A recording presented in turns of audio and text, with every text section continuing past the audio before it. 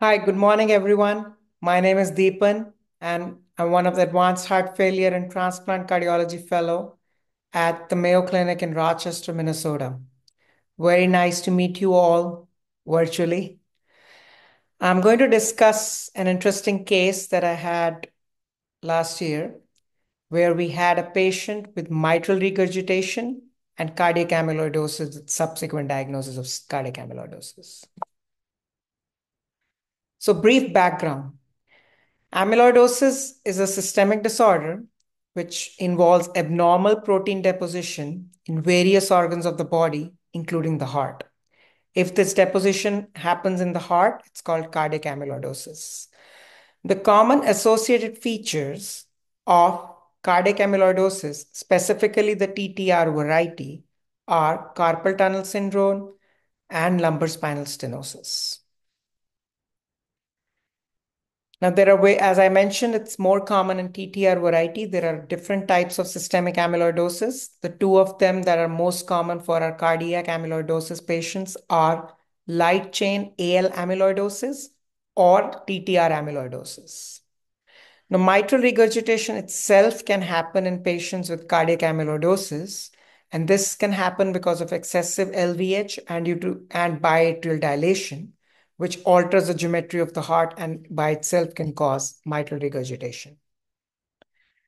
We describe a patient who had primary mitral regurgitation and he was subsequently diagnosed with ATTR cardiac amyloidosis. And this became very important in the immediate post-operative period as there were hemodynamic compromise given patient had underlying cardiac amyloidosis. So brief about case, how he presented. It was a 73-year-old African-American male. He had a past medical history of hypertension, left ventricular hypertrophy. Now, this becomes really important because a lot of times if somebody has LVH and has a history of hypertension, it might be attributed to just being hypertensive for some time. But our patient did have history of bilateral carpal tunnel syndrome. He had had surgical procedures for carpal tunnel syndrome on both of his hands. He did have mitral regurgitation for about 3 to 5 years before presentation, and he was being regularly followed by serial echocardiograms. But this time he presented to the hospital with NYHA class 3 heart failure symptoms for the last 3 months. His physical examination was significant for holosystolic murmur at the apex, which was radiating to the axilla, bilateral lower lung field crackles, and bilateral pedal edema. He achieved an echocardiogram which showed severe mitral regurgitation, an EF which was low normal of 55%, dilated left atrium, left ventricular hypertrophy, and mild to moderate tricuspid regurgitation. To add to it, his EKG did not have low voltage. His EKG was normal voltage. He did have coronary CT, which was done as part of preoperative presentation for mitral valve surgery, which showed no significant CAD. So at this time, the decision was made that this patient has primary mitral regurgitation, which was evident by echocardiogram. It was severe. He was symptomatic and his EF was below 60%. So he did form into class 1 recommendation for mitral valve surgery. He did achieve primary mitral valve replacement with a 27 millimeter St. Jude epic porcine valve, as well as during the same surgery, he underwent tricuspid valve repair. Now, during the surgery, the surgeons noticed that this patient has biventricular hypertrophy, not just left ventricle, but he also had right ventricle hypertrophy. And they ended up doing an endomyocardial biopsy, which was sent to pathology and later came back positive as TTR amyloid. Whereas his mitral valve, which was sent for pathology, also had myxoid degeneration. So he had both the things happening at the same point. But why amyloid became so important in this patient was that he had sustained cardiogenic shock in the immediate postoperative period, which required 21-day ICU stay.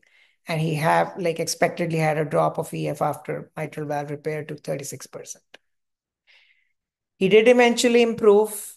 He was diagnosed with TTR amyloidosis based on his endomyocardial biopsy. He was started on tafamidis, which was the only approved therapy at that time, and it did improve his functional status. We also did a genetic testing because he was kind of on the borderline age. Now, genetic testing becomes really important because TTR variety of amyloidosis has further two subtypes. One of them is hereditary amyloid TTR, which has a genetic predisposition and runs in families. And the other one is wild type, which happens later on in the eighth to ninth decade of life. So this patient was negative for genetic workup, positive endomyocardial biopsy, hence confirming the diagnosis of wild type TTR. Now, important points, what we learned in this patient was that you could have primary and even severe mitral regurgitation, but the more important part is that you could have underlying cardiac amyloidosis.